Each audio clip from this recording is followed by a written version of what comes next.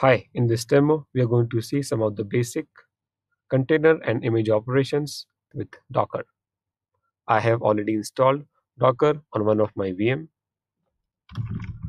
With the Docker version command, we can look at the current version of Docker which is installed on the VM.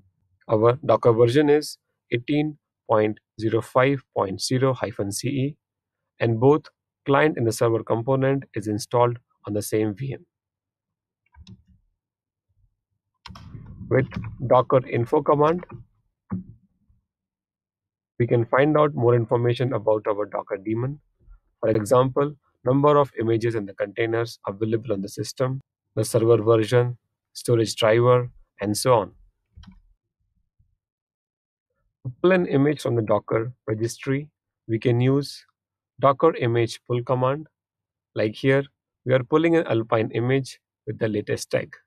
We can list the images with Docker image ls command.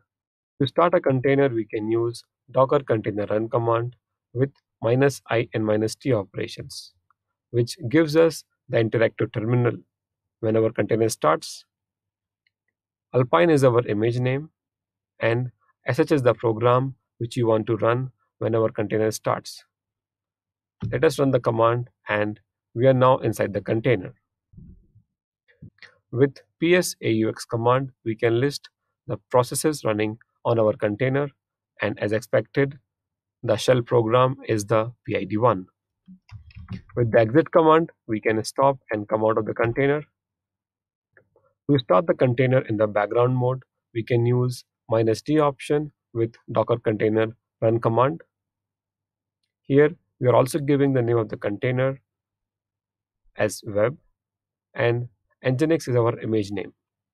So let us start the container, and as we don't have the nginx image, it is getting pulled from the Docker registry.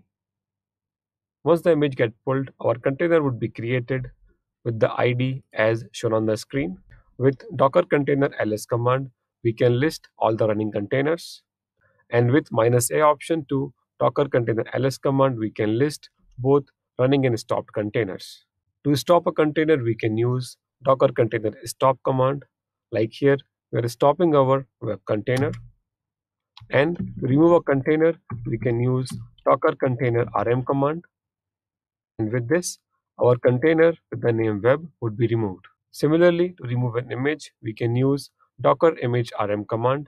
Like here, we are removing the nginx image.